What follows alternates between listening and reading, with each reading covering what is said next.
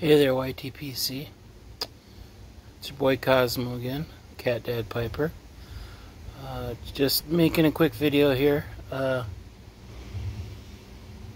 Still smoking the Oceano. Had a really good bowl with the Haunted Bookshop earlier, but switched it up to the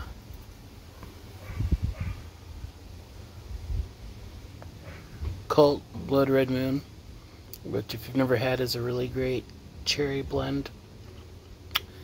Getting maybe a little dessert here before dinner. Anyways, been toying with this idea. I have an idea for a new challenge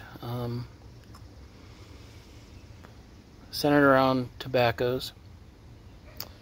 Couple questions. First of all, who's all up for a new challenge?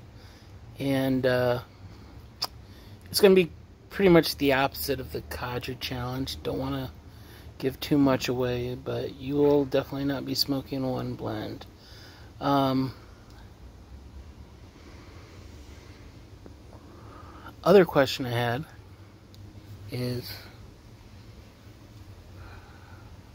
man, I wish I could grip it and talk through my mouth like real man onion, but still a challenge for me. Anyways, my other question I guess I would have is, should I wait till August 1st to do the challenge? I know a lot of you guys were just doing the Codger challenge for a week, and that's awesome.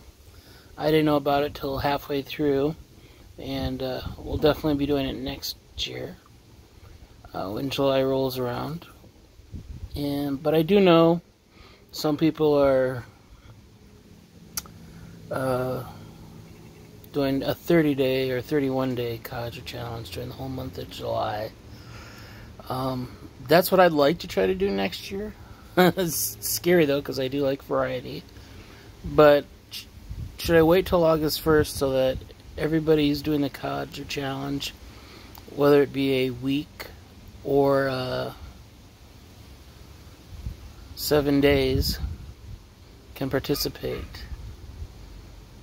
And just in general, are you guys ready for another challenge? Are you excited about the idea of another challenge? Leave me some comments, let me know. I've got some ideas as far as what it's going to be and what's going to be called.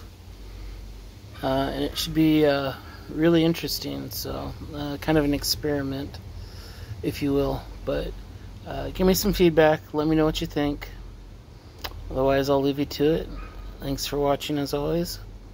God bless, and I'll see you soon.